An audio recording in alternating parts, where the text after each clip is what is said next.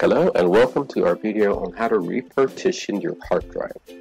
This is useful in case you have only one hard drive and you split it up so that you have the OS on one part and the data on the other one, but you get to the point where you need more space on one or the other. So to do this, the easiest way to do it on Windows would be to download partition software, and there are several free ones that you can try.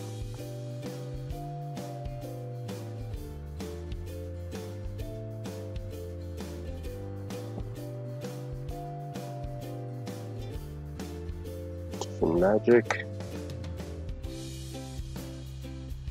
and this one I've used this one, and I think they're both fine. They're both easy to use. Both are done on Windows. Probably use this one. Let's just do the download here. We want the free edition.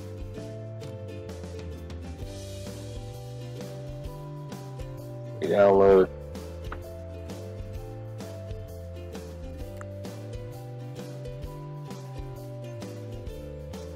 I also used this one before.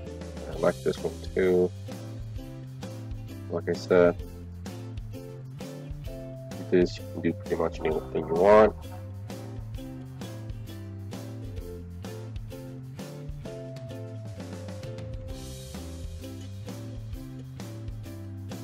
And this is the part of what we want to do. We want to basically resize them with the partitions or merge them, split them, whatever we want. If you wanted to do some of these extra things, you might need to look for another one. I'm not sure what this one does, but we can take a look at it. Let's finish downloading it.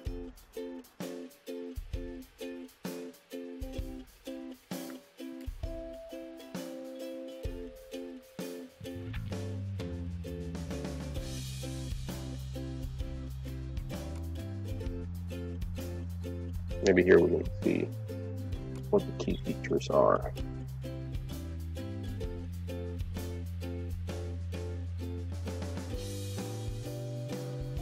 And this one does give you something that the other one did not, which is merge OS to a solid state drive. Very useful if you ever change your hard drive. Usually the slowest component on computer these days are the hard drives. And the way to make sure of that is you go to Task Manager. So with the Task Manager, you can find out exactly what is causing the slowdown on your machine. For example, if you are performing something and you see that your computer is not responding, you can take a look at these and see if it's CPU, memory, or disk. Usually those three are the main ones, and of course if your problem is disk, you can change the disk to a solid state drive. If it's memory, you can upgrade your memory, and if it's CPU, well, you could upgrade the CPU, but for that you most likely will need to change your motherboard. But hopefully it's one of these two which are easily changed. Okay, so going back to the partition software,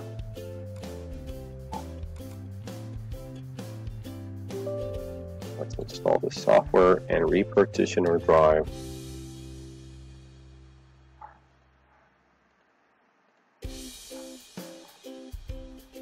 You know what? Yeah, I'll do that.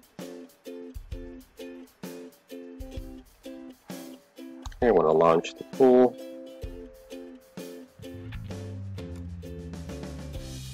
Okay, so here's our little tool, and now we want to do this.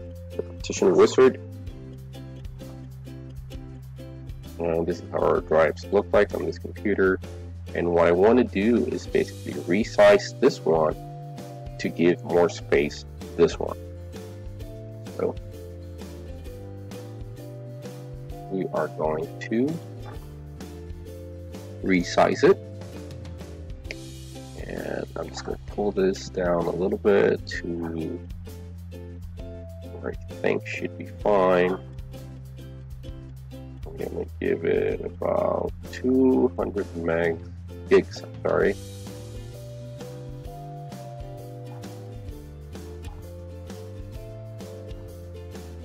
Which would give me the difference to this one once I'm done. I'm going to do OK on this. Now I want to size this, take the extra space, I'm going to click OK, and this is how it's going to look like now. I'm going to have 196, which still gives me a lot of free space, but also gives me on D a lot more space, which is what I want.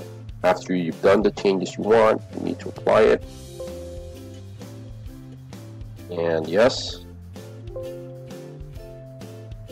And it's going to want to restart the computer. Once it restarts, it's going to go into the mode where it actually makes the operation, just like it says. The partition wizard will finish the rest of the pending jobs, and you will basically have a black screen. That's usually what they do. They go into like a pre-boot mode where it does all the changes to the drive and then boots Windows. The drive should be like it says here, where the C drive will be now 196 and the D drive will now be 278.